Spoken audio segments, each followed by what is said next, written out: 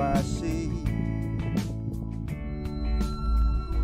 Well, welcome, my friends, to sunny Southern California, where we are experiencing the drought, the worst one in 1,200 years. We're doomed.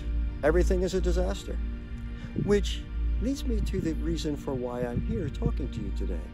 I want to tell you about the new novel, Blue Skies, which, like A Friend of the Earth before it, from the year 2000, deals with regular people trying to negotiate climate change, species extinction, the loss of food resources, crazy weather.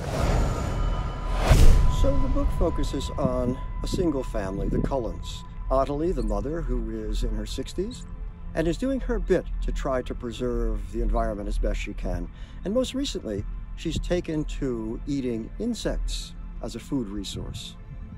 Her daughter, who is the heroine of the book, Cat, she has just moved from California to coastal Florida, where her fiance's mother has died, and they've been left a beach house.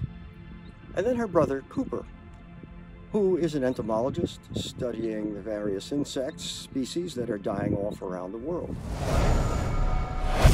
Like A Friend of the Earth, it deals with the multiple absurdities of the kind of life that we're living here in nature. And it does, however, like that book, have a conclusion that isn't entirely grim, and it also should move you as well as amuse you on an absurdist level. Enjoy the blue skies, my friends. Enjoy them while you can.